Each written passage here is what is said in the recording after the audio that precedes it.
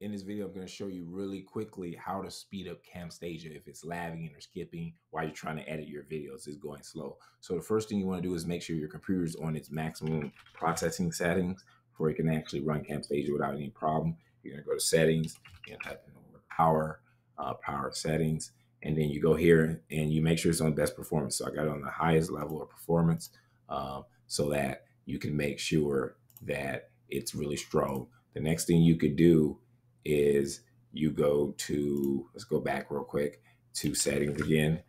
And what we're going to do is, even though it's on best performance, we're going to go ahead and go to power. We're going to go to additional power settings, and we're going to go to additional plans, and you're going to say high performance, right? So it means that it's operating at its most best processing ability, so it can process whatever you're doing here. The second most important thing is the reason most likely it's skipping.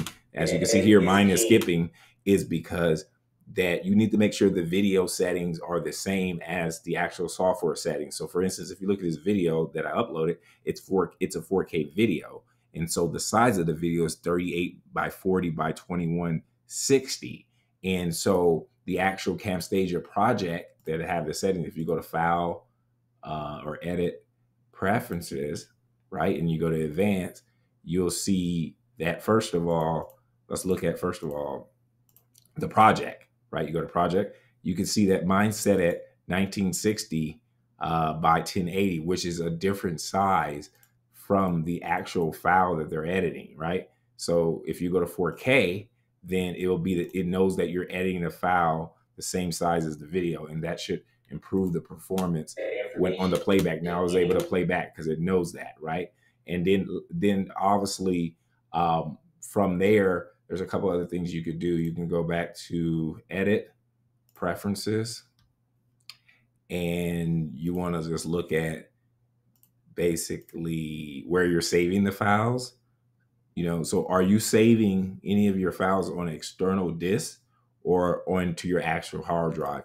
Obviously, if it's saved into your actual hard drive, it's going to be able to render and move the faster. So if you have your files being saved in an external disk while you're editing, that's a bad idea. You want to make sure it's not doing that because it's going to slow down your editing process. Okay. And so the last thing, let's say you did all this stuff and none of it fixed it. Another thing you could do is you're going to go back to edit preferences, right? Then you're going to go over to project and then advanced, and then it's hardware acceleration, right? And you want to say, okay, use software only mode. That means that changes take effect restarting Camtasia. So you're going to restart Camtasia. And what that does is it's focusing mainly on the project when it's processing everything, right? So those are all the major things you could do to keep the software running smooth.